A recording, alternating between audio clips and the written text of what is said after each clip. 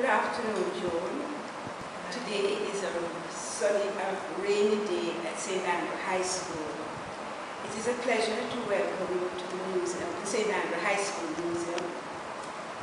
I remember when you were at St. Andrew, you were known as Joan Rainford, and we are Mr. French.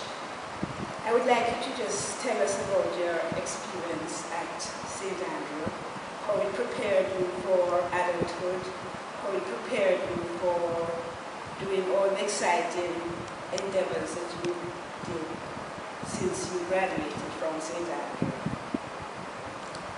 That's a very hard question to answer in a way, because one comes to a school with certain formations already in one's head that defines your attitude to the school. So the first thing I really want to say is that I chose to come to St. Andrew High School because it had the reputation of being the best high school for girls in Jamaica.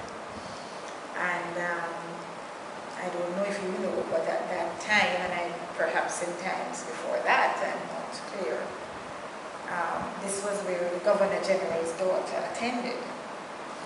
And in those days, that was considered to be a mark of quality, because would the Governor General, who was British, sent his child to anything but the best.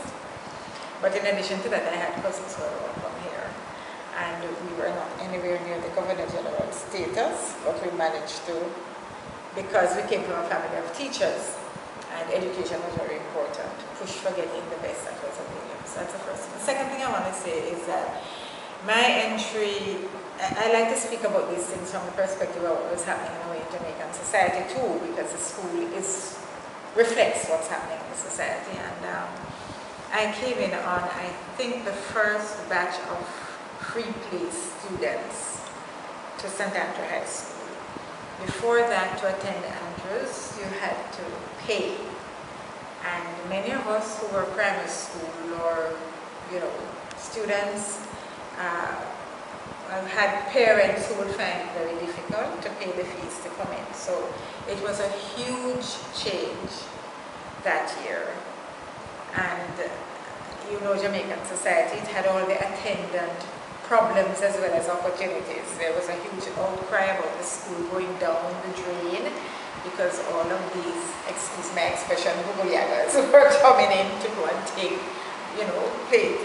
places in this prestigious institution. So we had our battles from that point of view, and the school did reflect a lot of what was happening in society. But what is, in terms of racial divisions, class divisions, and so on. But what was important was that it set standards that no matter where you were coming from, you were proud to be a part of. I will never forget that one of the things that I most remarked when I came to Andrews was how clean the bathrooms were.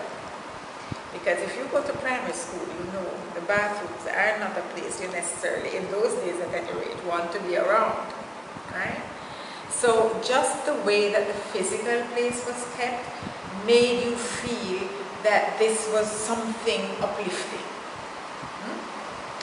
And then, of course, being a girls' school, you didn't have all that competition with boys and so on. So it was more about yourself as a person, as a woman, as a girl. A sense of independence, a sense that you can do whatever you want to do and you can achieve, and that education was important. So it was the standards and it was the organization. Everything was organized.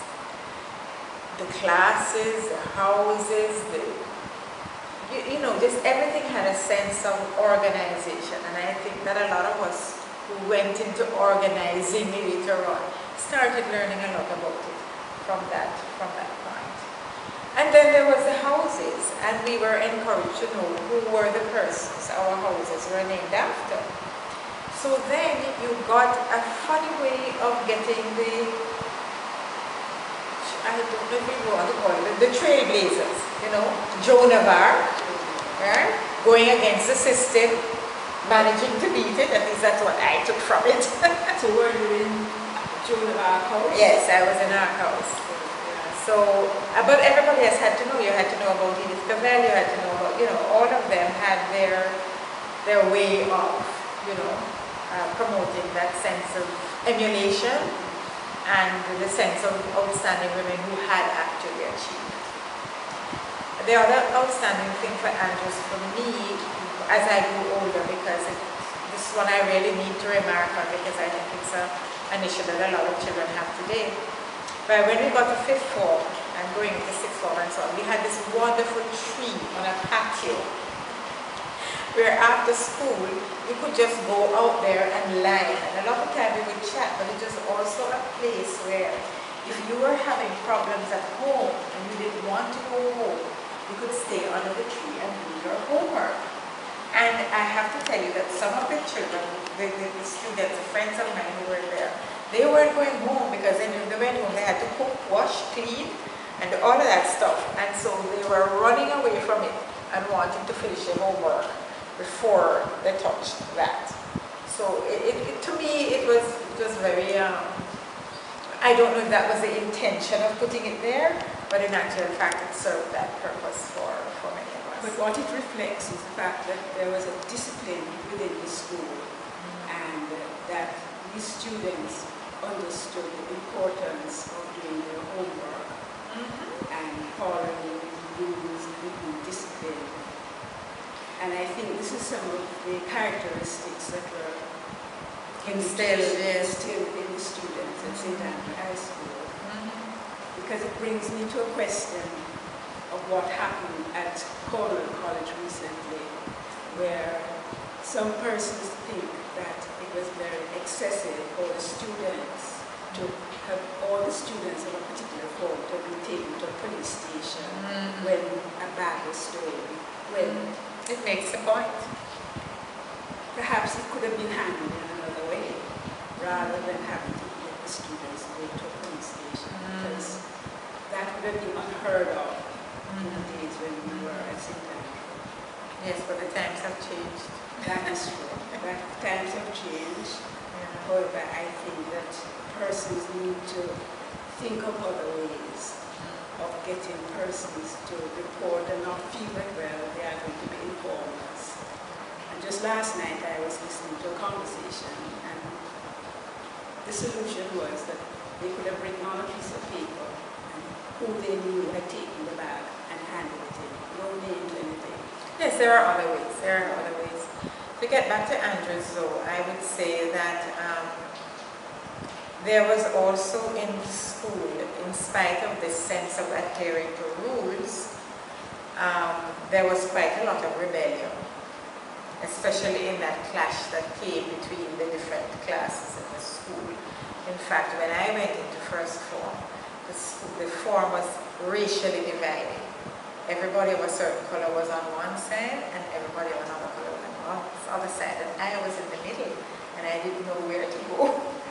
So I chose to go with the primary school children because I was coming from primary school. But that kind of thing kept on recurring until gradually, you know, it got less and less as you went up the school and as the issues were there. But those are not things coming from the school, they're things coming from outside of the society that impacted on the school.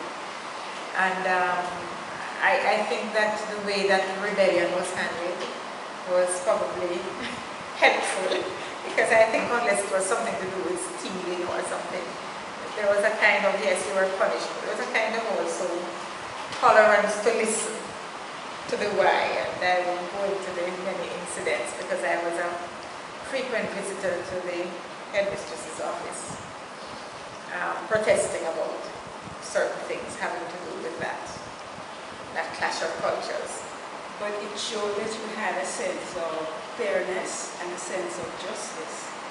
And that is very current in today's world, where we find that when persons feel that they have not been shown respect or shown any kind of justice, that they protest and say, we want justice.